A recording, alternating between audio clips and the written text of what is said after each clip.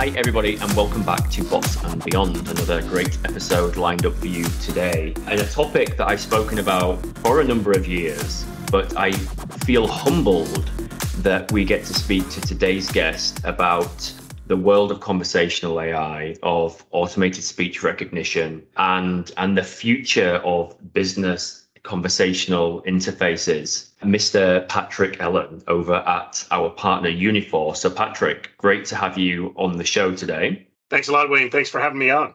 And I know we've caught up a few times now. For everybody else who isn't already aware of your background and why you are such an expert in this particular, it's very traditional for our Bots and Beyond guests to have to introduce themselves with their who you are, what you do, and more importantly, why you do it. So over to you.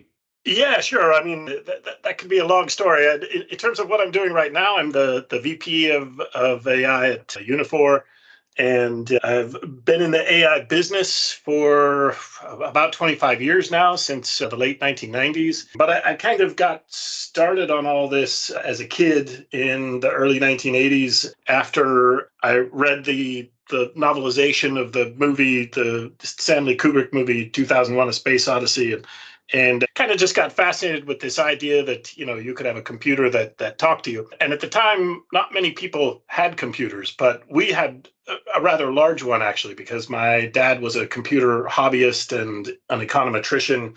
And so we had this computer that was about the size of a refrigerator with blinking lights and reel-to-reel tapes kind of moving back and forth and stuff. And so at the time I thought, wow, I have like this thing that nobody else has, this cool computer, and there must be a way for me to figure out how to make it talk to me. And so I kind of started doing that at a very early age, just messing around with programming and all of that. And, later in life, when I kind of got to college, AI wasn't really a thing that you were going to make a career out of. It was still sort of science fiction. And so I studied psychology, but ended up, when I was in graduate school, getting a degree in cognitive psychology. I focused on the psychology of language, and at the time got a job first at Dragon, which was one of the first speech recognition companies. So I interned there, just sort of being very fascinated with, the technology and how it worked and all that. And then shortly after that, following summer, got an internship at AT&T Labs, where there were lots of people still left over from the old Bell Labs, and, it was just sort of a great research institution. And this really sort of launched my career in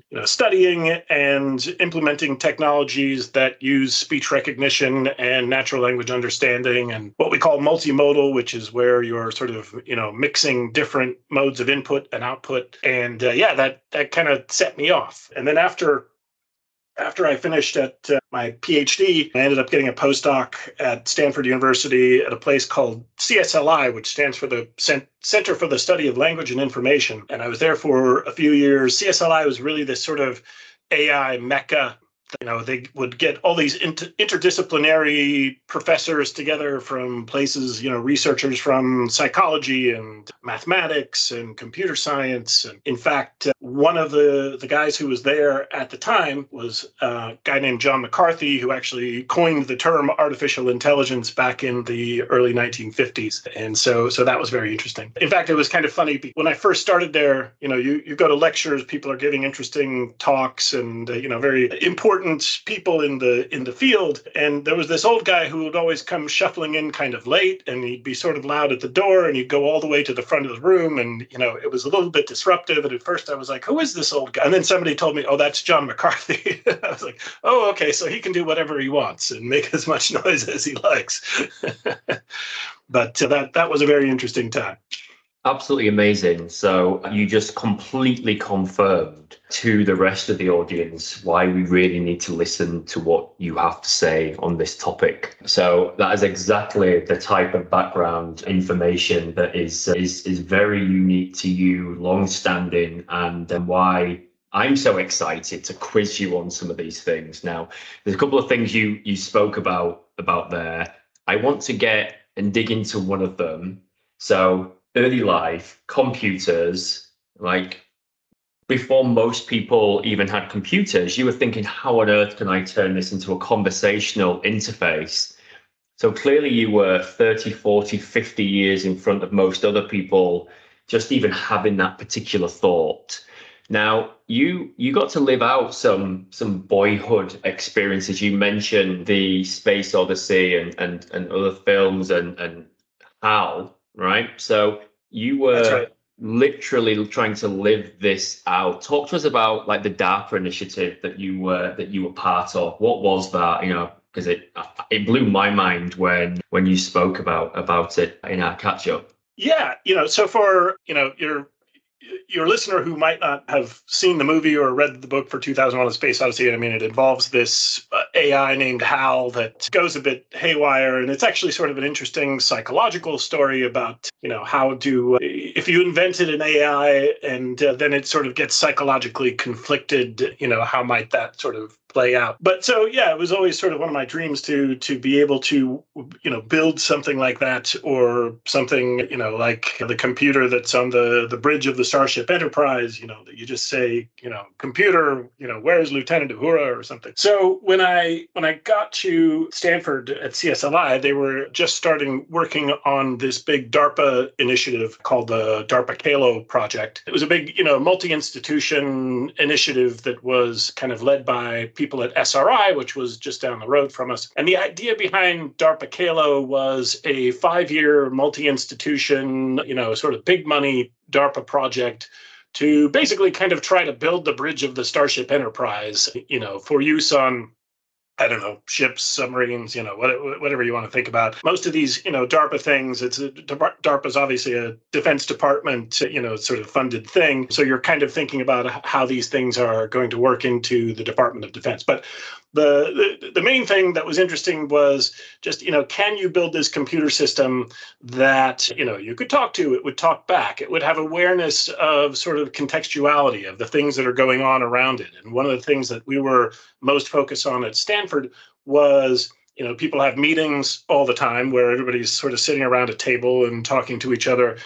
Could you build a computer system that is able to listen to multiple humans talking to each other about, any kind of subject, and understand what's going on, to the extent that you could then have a record of the meetings, maybe pull out things like the action items that people agreed to or the topics that they were talking about, and kind of automate a lot of the things that, right now we still kind of do with just pencil and paper, or, writing your action items in a notebook, or what have you. So we worked on that for a few years, and that was a very exciting project. One interesting offshoot of that was after the DARPA Kalo project ended, some folks at SRI decided that they were going to try to take some of that technology and create spin it off into a startup. So they did that, and they called the startup Siri.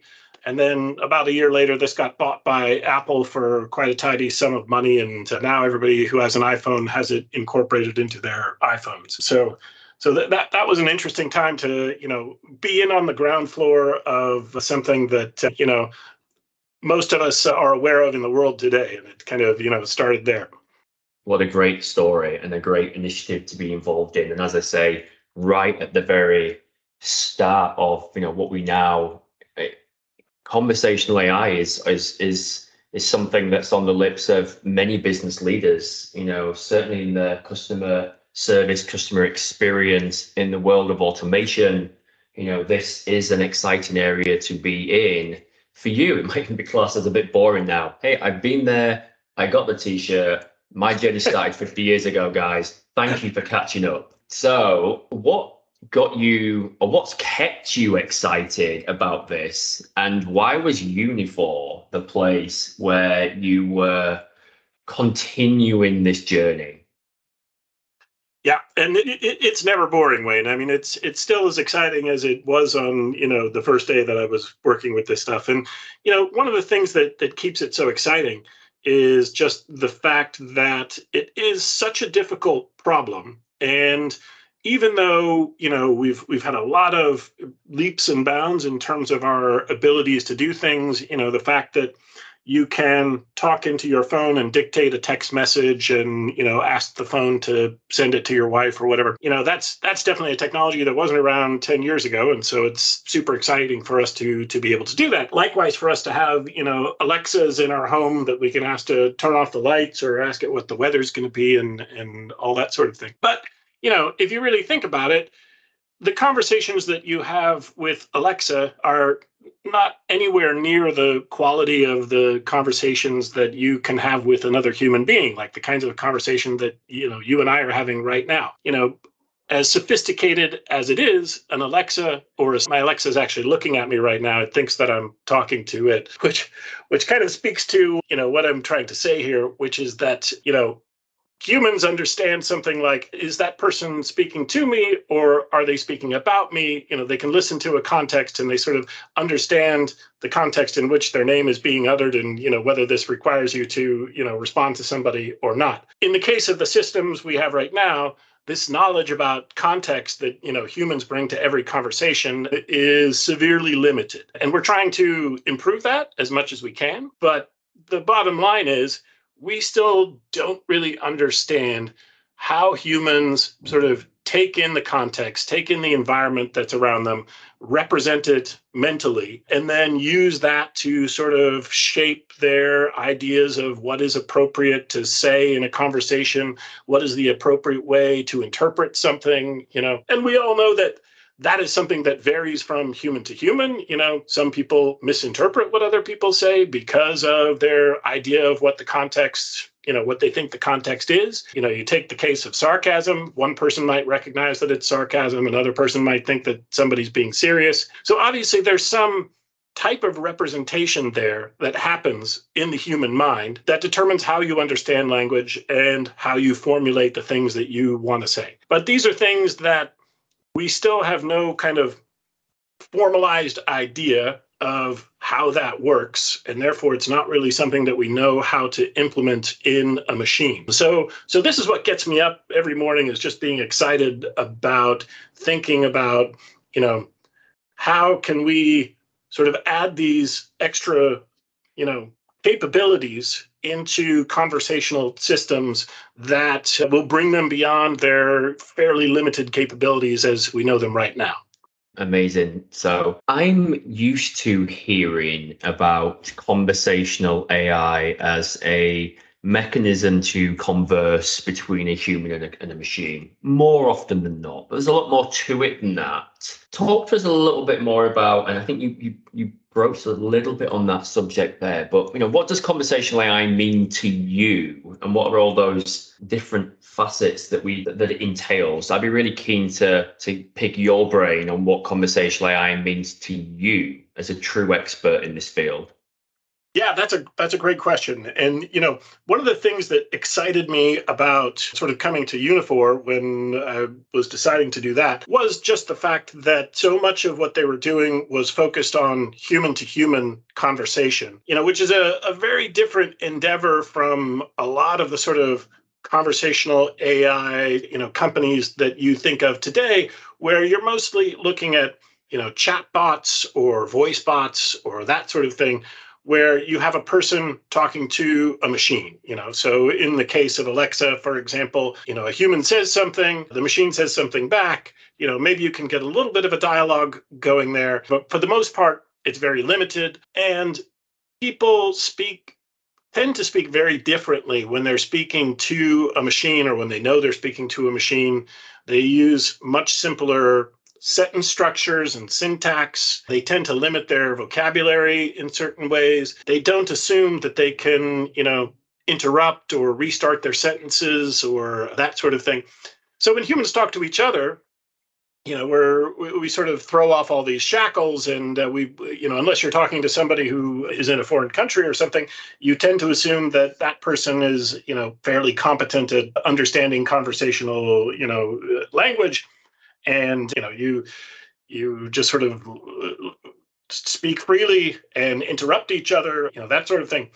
So when it comes to trying to get a system that will understand, humans talking to other humans, maybe two humans talking to each other, that's difficult in itself. When you get multiple people, say like 4 or 5 people in a meeting, as I was talking about with the DARPA Kalo project, things suddenly get very complicated. And humans are able to sit there and follow the conversation of 5 or 6 people in a room all talking to each other pretty well. This is actually a much more difficult problem for a machine to do compared to just the human to machine case. So when I came to Unifor, that was something that was really exciting to me, was that they were really focused on this customer service case where you have a human customer who calls in and they're talking to a human agent. And so you're trying to listen to two people who are having a conversation, and their task in that conversation is to understand each other. It's not to have a machine understand them. That is quite the difficult task. Voice is just inherently more complex than text, right? Because you have accents. We can say the same thing. I laugh with my American colleagues and clients all of the time that my pronunciation of something could be very different to the pronunciation. It is spelled more often than not the same way. But pronunciation, accent, such a difficult challenge. And then you have two people conversing in highly likely to be different accents and context and all of those things. I mean, it is an incredible challenge. So no wonder it's still exciting you. But that's today. I always like to think about tomorrow as well. Yeah. Conversational AI 2.0, like, where is this all going? Yeah, that's a great question. And I think I've given you a little bit of sort of a peek into where I think we could be going. But if we sort of think about, what is conversational AI 1.0?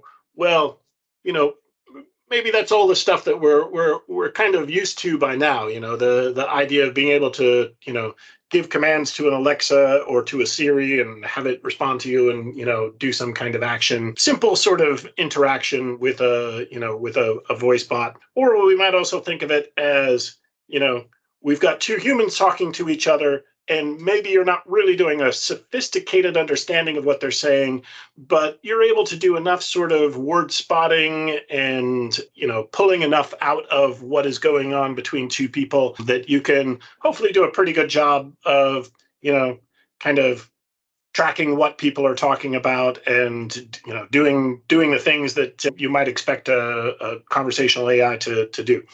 So, given sort of the limitations that we've already talked about, how do we get to a more sophisticated system that isn't just doing word spotting and is really sort of listening to and understanding most of what you're saying in the course of a conversation, and could maybe have a more sophisticated conversation with you that kind of understands the context. And I think that that the answer behind this is in learning how to incorporate context into the understanding of the conversation, because this is what humans do. We come to a conversation, we already have sort of a mutual store of information that we share. We're part of a language speaking community. We're part of a culture that knows who the president of the United States is and what it feels like when the wind is cold and all these types of things.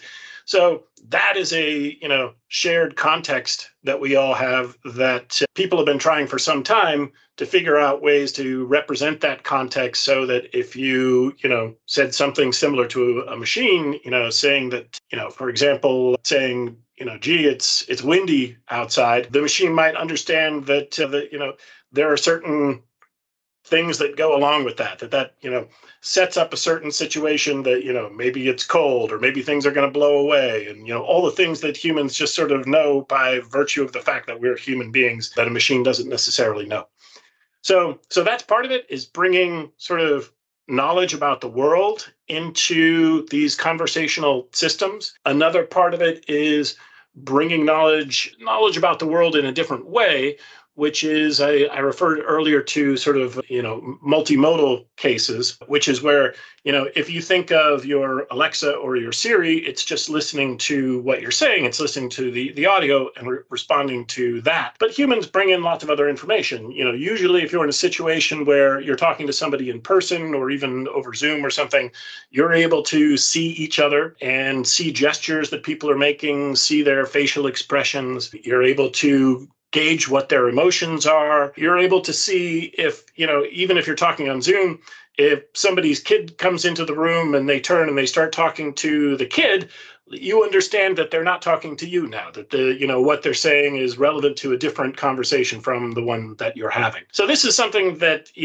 we're still pretty far away from being able to develop conversational AI that is just, easily does this kind of thing. We're getting there. And, one of the products that Unifor recently released is our Q for Sales product, which was sort of geared towards allowing salespeople who nowadays are doing a lot of these sales meetings on Zoom calls, and you've got like 5 people on a Zoom call. But can you have an AI that is sort of watching all the people on the call and kind of gauging, what their level of engagement is, what their emotional status might be, and trying to turn all of that into some picture of, like, in the case of a sales call, like, hey, are things going well, or are they not going so well? Or you're boring everybody to death? Should you move to the next slide? That sort of thing. So this is a way of just bringing lots more context into, that conversational analysis realm. And so I think that's something that we're going to start seeing a lot more of.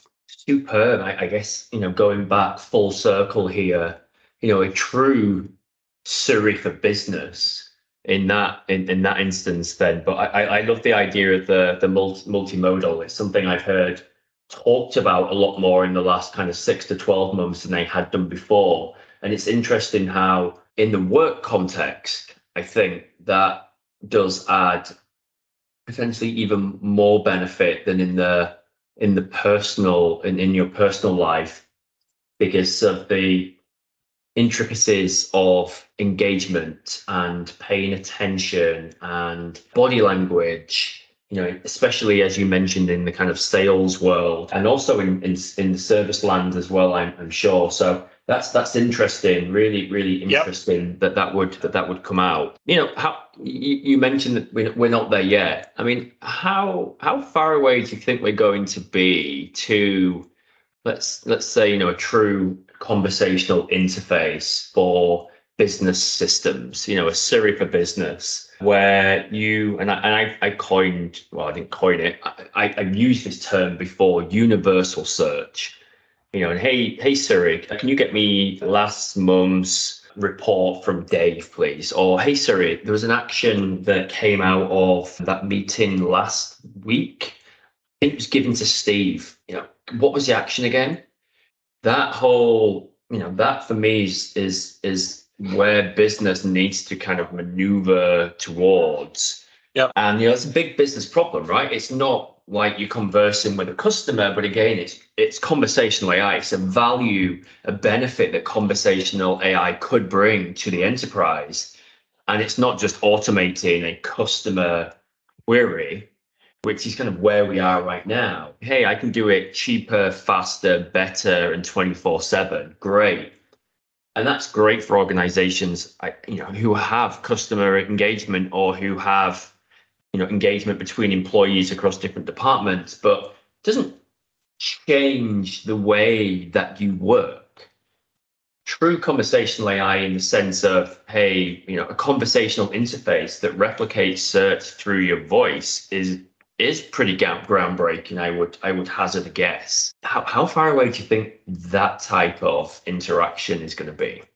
I think we're at a point where, at least the basic technology for being able to implement a system like that is there. And right now, that technology is mostly sort of getting used in the enterprise case. And, for example, we're building systems that when customer service agents are talking to customers and the customers mention, let's say last month's bill or something, the system is able to listen to that and say, aha, I should go and get last month's bill. So it's not very different of a problem from what you're describing. If you could have a Siri type system that can monitor all your meetings and sort of keep track of what has been said. Our Q for Sales that I mentioned a minute ago also has a sort of action item detection mechanism in it that will detect and record when people make commitments of some sort. So all of that is not very far off. I think in terms of, coming up with a consumer product that gets, integrated into something like Microsoft Teams or Zoom or something like that, it's just a matter for a business to put together the the business plan to implement something like that. And I don't know if that will come from a Microsoft or an IBM, or if it will come from a company like Unifor. Definitely the technologies that we're working on now could trickle down into, a more consumer focused, implementation like that. Excellent. Okay. So not too far away. So watch this space, I Watch guess, this is the message coming out of this. So fantastic. Well, I think that's pretty much all we've got time for today. This has been absolutely phenomenal. I tell all my guests that I usually rewatch these or re-listen to these episodes during one of my many daily runs. So I'm really looking forward to listening to this back and just reabsorbing all of that insight and history in the world of conversational AI. So Patrick, thank you ever so much for being such a brilliant guest and for being so open about the past and the future. Yeah, it's really been my pleasure. This has been a great conversation, and I look forward to talking to you again, and hopefully we'll have some new interesting developments that are happening sooner rather than later. Well, thank you, Patrick. Thank you all for listening, and as always, we'll see you again in another couple of weeks for another episode of Bots and Beyond.